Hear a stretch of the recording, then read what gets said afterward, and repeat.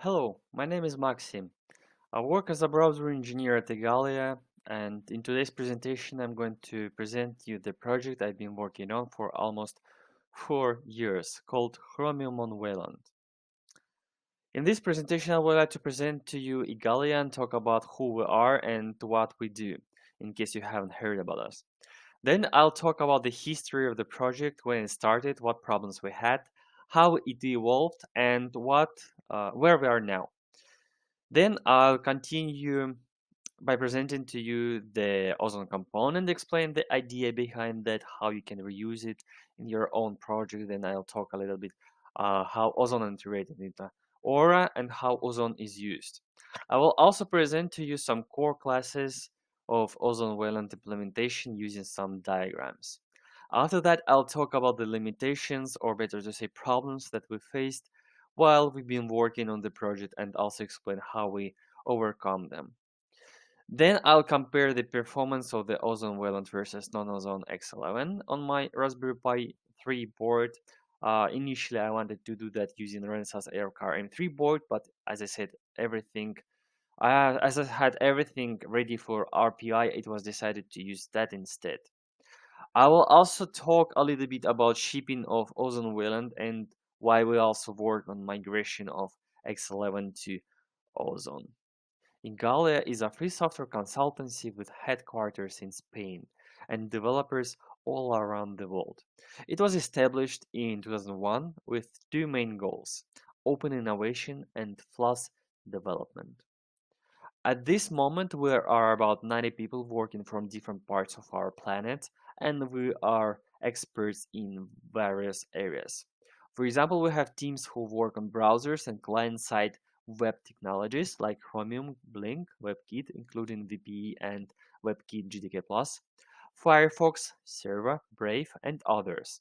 We also have a graphics team who is professional in graphics pipeline and rendering technologies, for example, hardware accelerated 3D APIs, Mesa, Vulkan drivers, and more.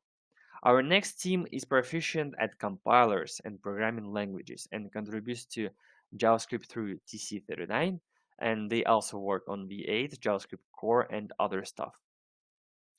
Our multimedia team has experience with GStreamer, VA API, and many other media solutions. We also work on embedded Linux device drivers, accessibility, virtualization, and cloud. Igale contributes to many different places and is a member of different groups or contributes to these different groups. So, World Wide Web Consortium, where we co-chair the area working group, also Linux Foundation, Chronos groups, eCMEA, and others. On this map, you can see where we are from. Igalians live and work in almost every part of the world. But okay, enough about Igalia. Let's start with the history of the project. The project was started in May 2016 by our fellow colleague Antonia Gomez. In the beginning, it was mostly a research project with a requirement to analyze whether Intel's implementation would be suitable for the upstream and whether we could merge it to the Chromium's mainline repository with as least changes as possible. We contacted some UI core engineers at Google, and we were told that a new Moose plus Ash project is being developed, and it would be wise to start to work with that from the beginning. That project goal was to turn UI into a separate service, and it was initially designed for Chrome OS needs. We also realized that Intel's approach wouldn't be accepted as it was designed in such a way that Wayland connection was established in the GPU process, that is subject to security problems and sandboxing. Over a course of development and research, we had been refactoring the Moose and Ash project so that it could be reused for Linux.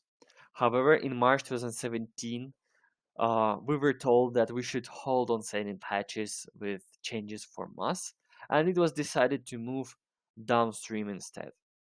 In April 2018, when we went to BlinkOn 9 in Sunnyvale, we presented to Google our work in more detail, and after some discussions, it was decided to use direct Aura integration. I'll explain the design of Ozone and our integration later. Since that time, we have started to work in upstream again. We merged most of our patches that were related to ozone wetland and continued the development on the tip of the trunk. It's not really related to the ozone project now, but in 2019 it was announced that Moose plus Ash was finally discontinued. And from September 2012, ozone is part of the regular Chrome builds and can be enabled by with the runtime flags you can see here on this slide. But what is ozone? Ozone is a platform abstraction layer beneath the Aura Windows system that is used for low-level input and graphics.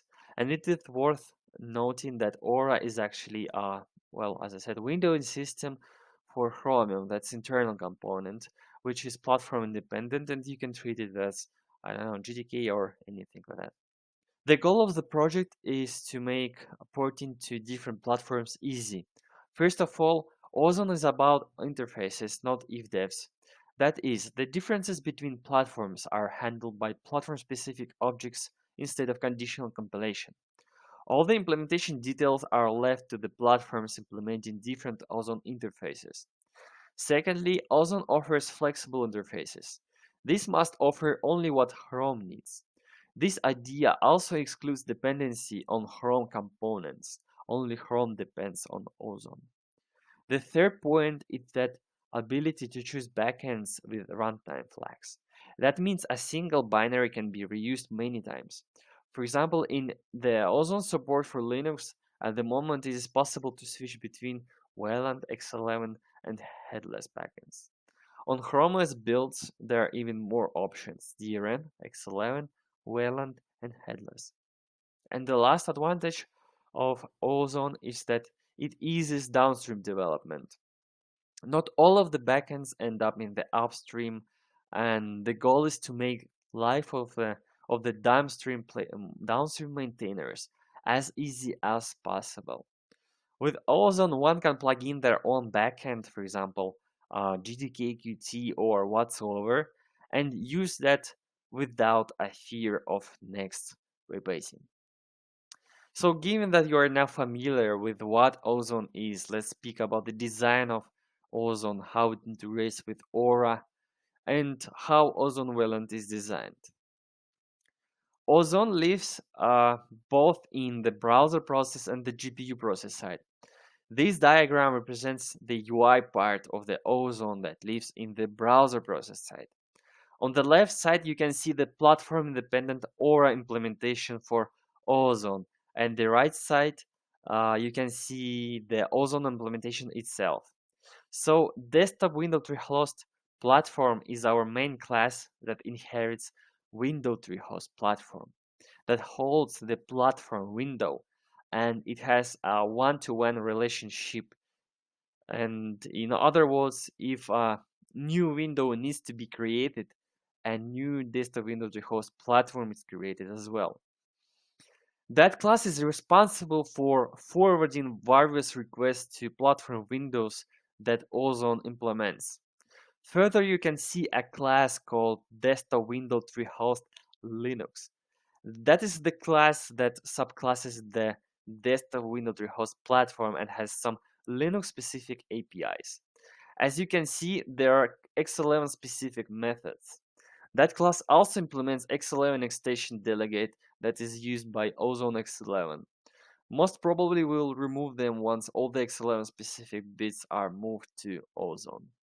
It's also worth noting that other platforms such as Windows and Mac may also need to implement their own desktop Window Tree Host, inheriting the desktop Window Tree Host platform, of course, when they start migration to Ozone because of some differences in each of the platforms.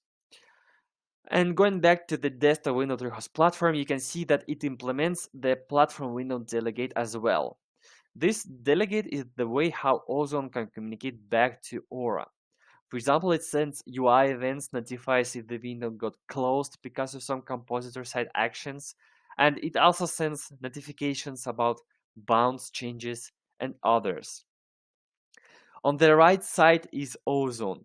As was said before, it's based on public interfaces, and all the implementation details are hidden and are not visible from the outside. The core class, that is also a singleton, is Ozone Platform. It has methods that platform should implement. For example, initialization of UI, GPU, creation of windows, and others.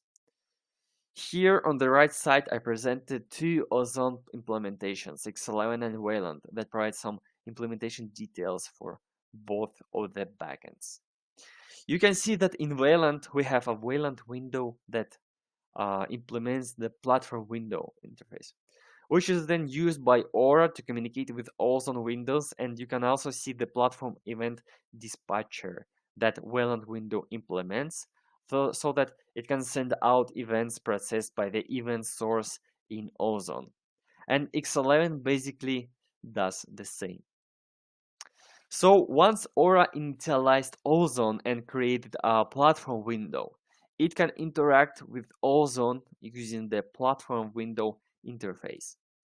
In its own turn, Ozone communicates back to Aura using platform window delegate interface.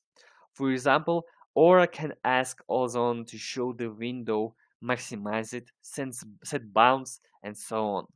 In response, it can receive an on activation changed, on Windows state changed, and other calls. Let's talk about the design of the Ozone Wayland in more detail. As was said before, our main entry point to Ozone is Ozone Platform Wayland that implements Ozone Platform. The Ozone Platform Wayland is responsible for creating all the core classes. For example, Wayland Windows, Wayland Connection, Input Method related classes, and others.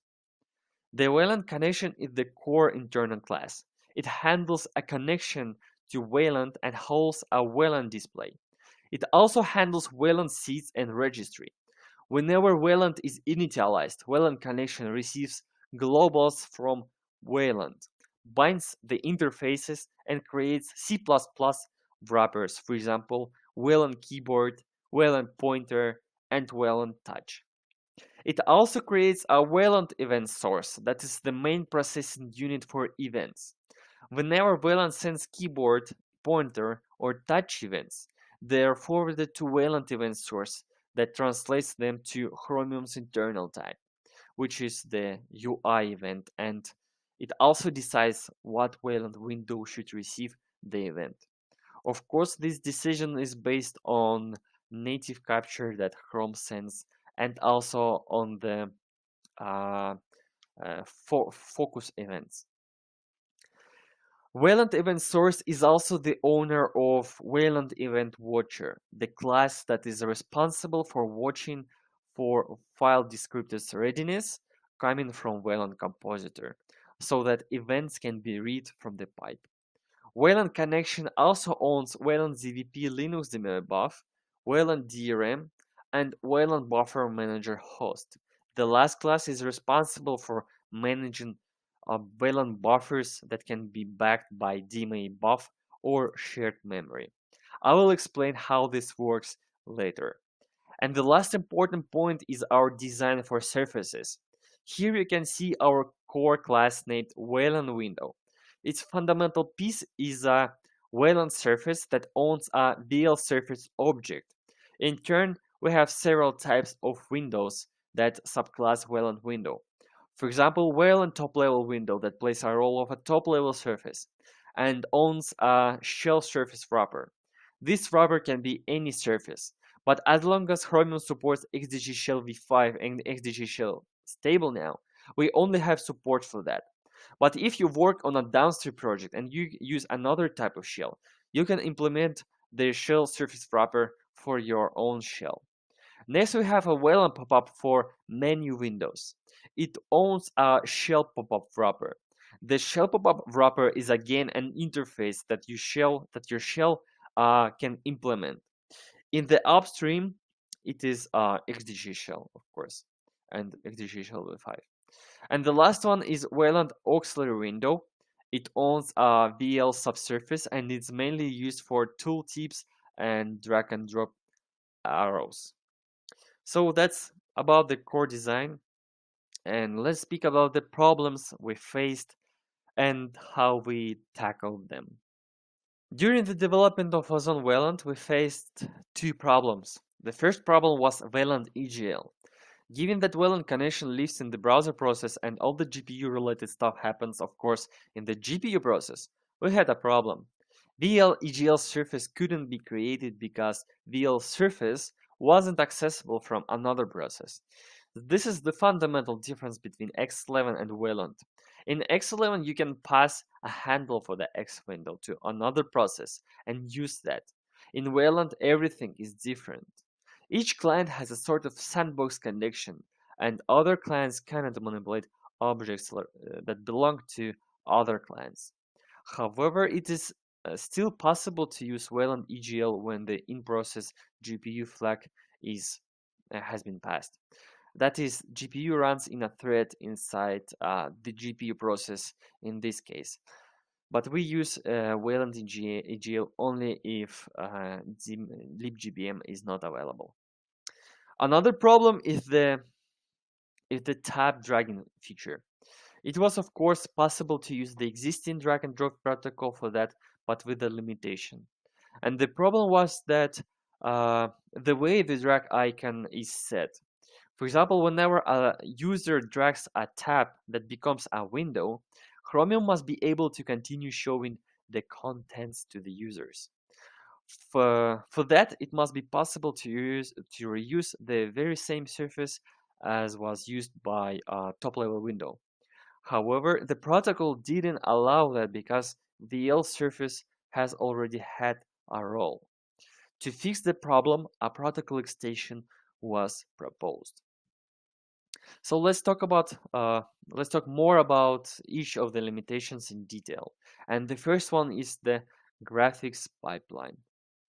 So we had to make a design that would make it possible to fit frame buffers with content in the GPU process side and tell Wayland which surface these buffers belong to in the browser process side. For that, it was decided to use DMA buffers created with the help of libgbm library and of course DRM render nodes, and use surfaceless drawing that implied reusing of surfaces EGL implementation that Chromium has had. We also used Mojo for inter-process communication, and Mojo is actually a collection of runtime libraries providing platform-agnostic abstraction of common IPC primitives, message IDL format, and a bindings library with code generation for multiple target languages to facilitate convenient message passing across arbitrary inter and intra-process boundaries. So we also used, in addition to just Mojo, we also used associated interfaces of Mojo so that we can ensure the order of messages. That was really important.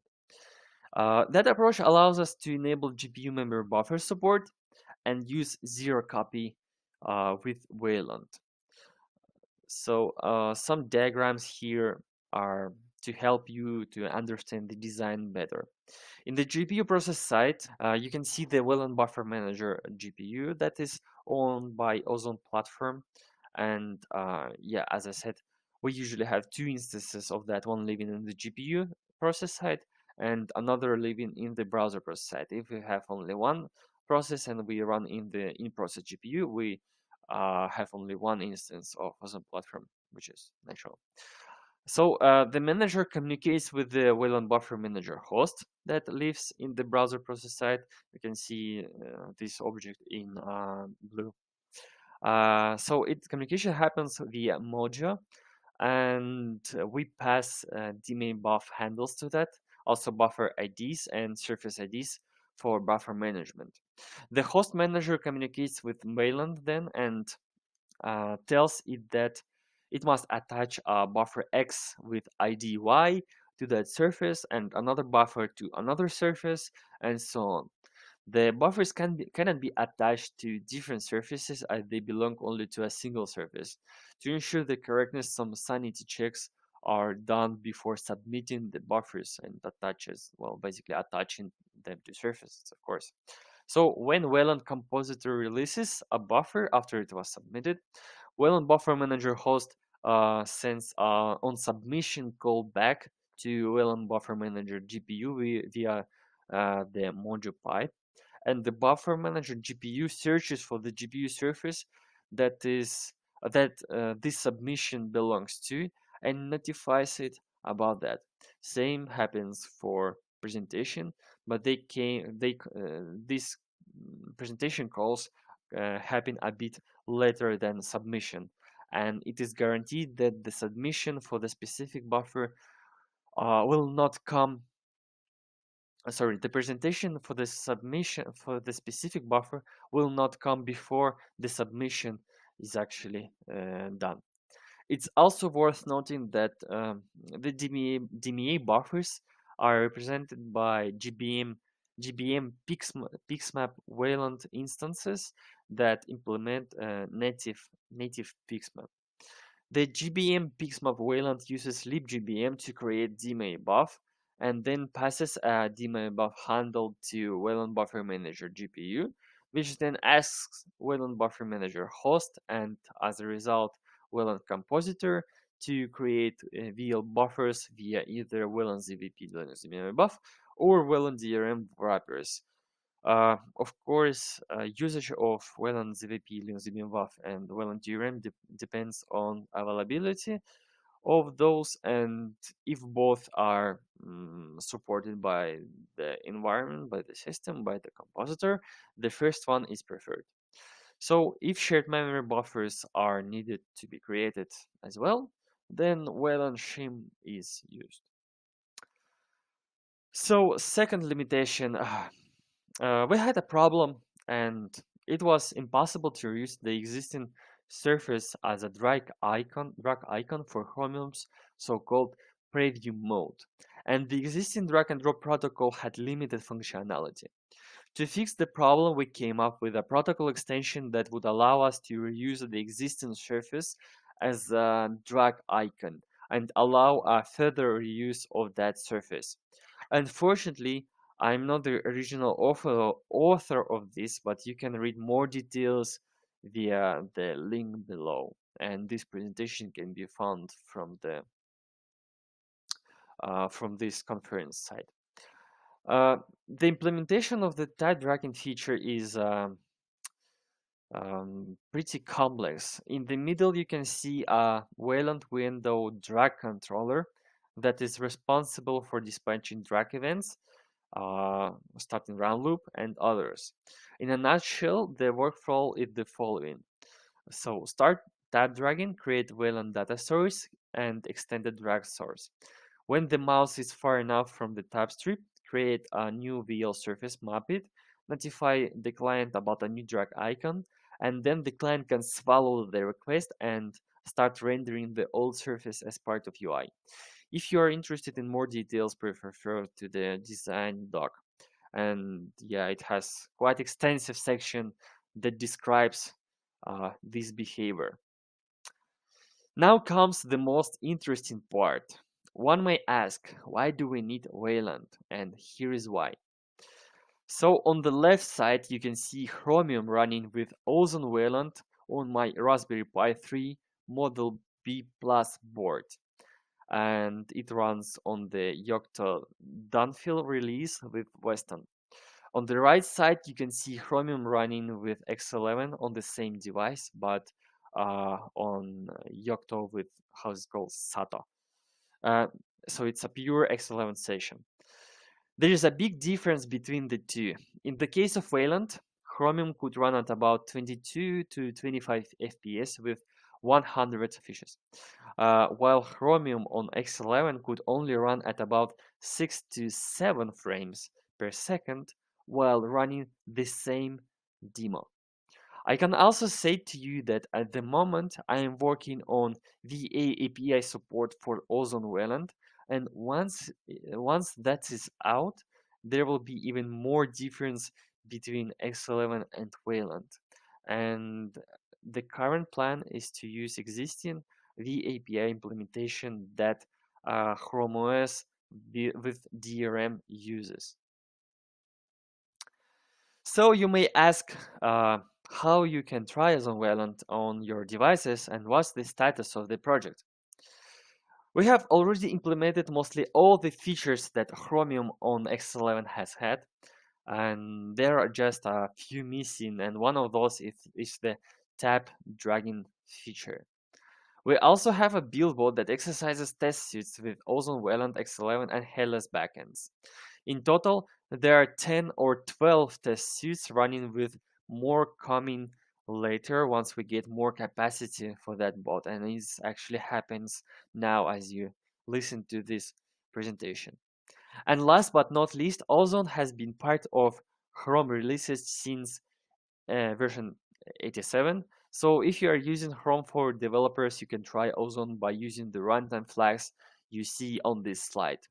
Just run Chrome with dash dash enable features equals use Ozone platform, and then dash dash Ozone platform equals Wayland, or X11 if you wish to try Ozone X11 as well.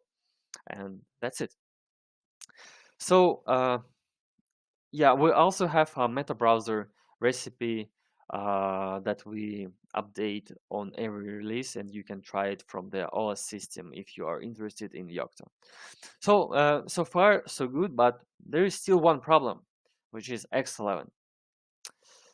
So in order to ship Ozone for Linux and make it default, it is required to also migrate X11 to Ozone. I don't think I'm going to go into much detail here, but here are some interesting facts.